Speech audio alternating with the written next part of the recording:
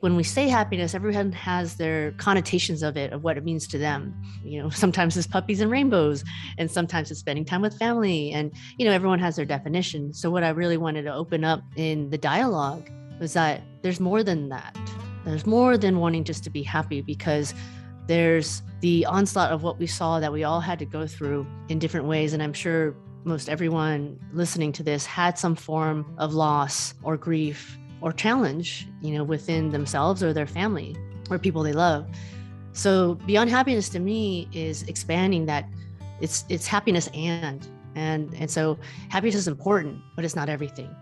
And it's pushing the conversation and understanding of ourselves by holding up that metaphorical mirror and really reflecting inside of, we should celebrate our highs and we should understand why that meant so much to us. But at the same time, we should really embrace our lows.